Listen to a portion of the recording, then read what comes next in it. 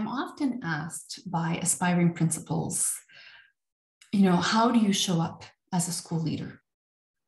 There are so many constraints, and you're often the person in the middle.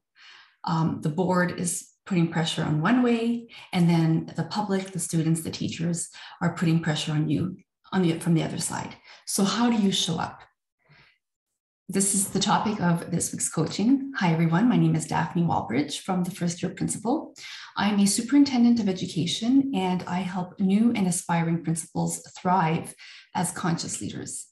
So today I want to talk about authenticity and bringing your authentic self to work. You're going to be working with colleagues, and everybody comes with their own set of values and their backgrounds and their experiences, which shape who they are, and it also shapes their lens.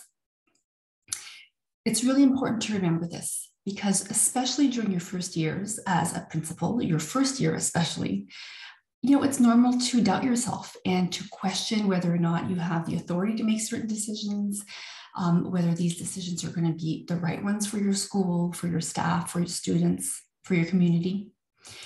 And for that, to really tap into whether or not it's right or wrong, I've always found the best way to do this is to check in with yourself and to see whether the decision you're making aligns with who you are,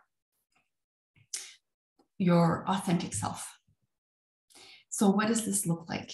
Well, it's about being true to your nature. It's about being able to work with people who are not like you, and to collaborate with them, and to not hide your light, and to not refrain from speaking your truth. Oftentimes, when you start collaborating with people, whether it be with your superintendent or with other principals or with your assistant principal or your assistant, your secretary or teachers, the first year you want to make sure that this is human nature. You want to be liked, you want to be respected. And often this means that human nature being what it is, the fear of being judged, you might keep things to yourself. You might not speak out when normally you would speak out. And as a result, what happens is that you start feeling this inner friction, and you start feeling a malaise that something isn't right. Doing this once in a while seems harmless. But when you keep hiding your light, and when you keep your voice dim, and you don't speak out, and you don't, show your values and express yourself fully, authentically, after a while, this is going to seep into your career, into your life, and you're going to feel a certain toxicity. You won't be able to continue. So it's really important that especially in the early stages, when our confidence is a little bit shaky because this is all new and you're learning, you have a steep learning curve, always tap into who you are. And how do you do this? Well, you go inward. And when you're confronted with a situation where you have to decide whether or not to speak out, you go inward and you say, okay, how is this feeling right now if I'm keeping my voice small and I'm not speaking out and I'm not sharing and I'm not contributing authentically? How is this feeling? And then you can take a small step. This could be sitting at a different place in the boardroom or in the staff room. It could be preparing for a meeting before coming into the meeting with a few key points you'd like to have heard. Speak out that way. So there are little steps you can take. You can buddy up with somebody and say, listen, maybe another new principal or another new staff member saying, I'm going to present something. And if you see that I'm not speaking out, you can have a signal between the two of you to remind each other to, hey, now's the time to speak your truth.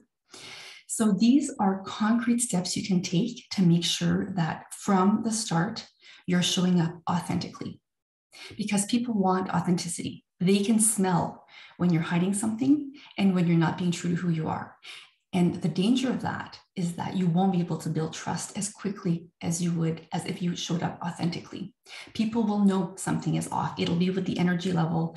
It'll be something in your disposition that will signal to them that you're not true to yourself and they're not sure if they can trust you.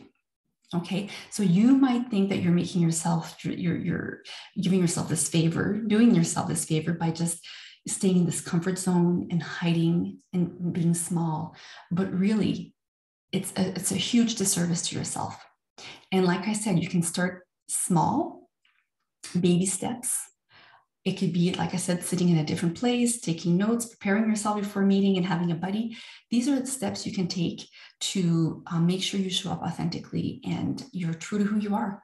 And it'll just build from there. So I hope this has been of service. I'd love to hear from you in the comments below. If this video resonated with you, if it's addressing a fear you might have, especially in your first year as a principal, as a school leader. And even if you're not a new principal and you fear speaking out and showing up fully because you don't want to cause waves, hopefully these words will set in and you'll be able to take one step tomorrow to move forward in showing up authentically. Thank you, and see you next week. Bye for now.